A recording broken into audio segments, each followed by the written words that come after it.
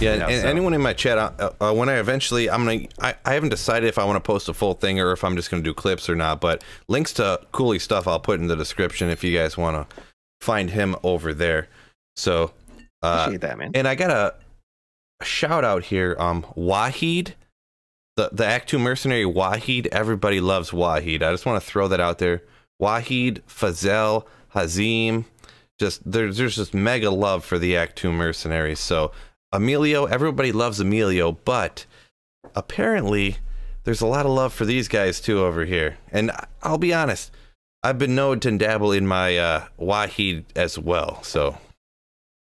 Yeah, I just think Emilio has a fun name to make fun of. So does Wahid, though. Like, you know what I mean? I feel like if you can, no matter what you're playing, if you can have fun with it, you're doing the right thing.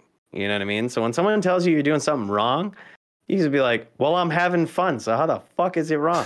You know, so if you've got Wahid as your, there's plenty of jokes you can make about Wahid. Like, yeah, this guy was smoking too much Wahid to start, you know, actually attacking Duriel on this Uber run.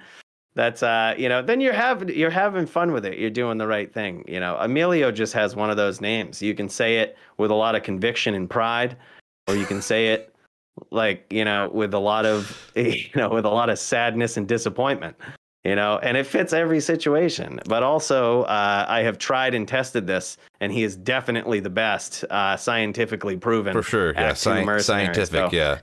I mean, scientifically proven best one. So yeah, actually, I seen Bill Gates. He actually ran a supercomputer. And they had analyzed the Act 2 Mercenaries, and actually, yeah, Emilio was the most powerful. So, and that was in the IBM cloud and everything, so it was like legit, you know what I'm saying? Yeah, so, yeah, exactly. Sure. This superstition stuff that I have is really just always has merit to it. I don't know how, but you know, it's always got something to it. Right.